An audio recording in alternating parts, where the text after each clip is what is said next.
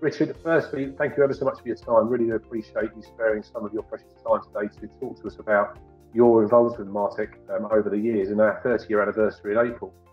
I've got a few questions I'd like to ask. Firstly, Richard, how did you get introduced to Martec, and do you remember when that was?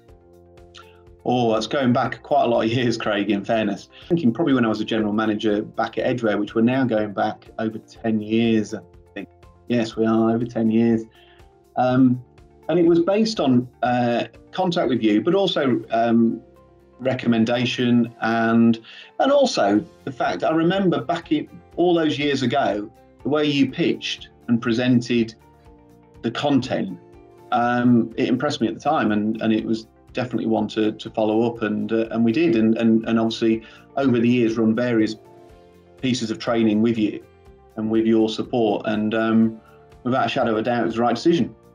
So, in terms of some of the first projects then, Richard, when we first got together, you mentioned Edgware. I think, thinking back at that time, can you remember what that programme was? To do with telephone inquiries, I think, mostly analysing those and working with the sales team. What kind of impact did that have for the business at the time? Yeah, I think it was, there was definitely telephone training.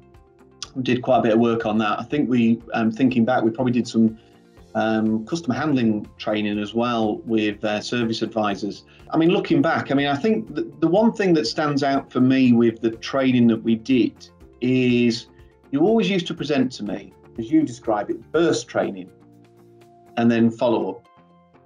And in truth, I always used to look at the follow up and think, oh, do I really need all that? But the reality is that's where the effectiveness came, and actually what it created was a more ownership, I think, from you to us, more partnership between the two of us.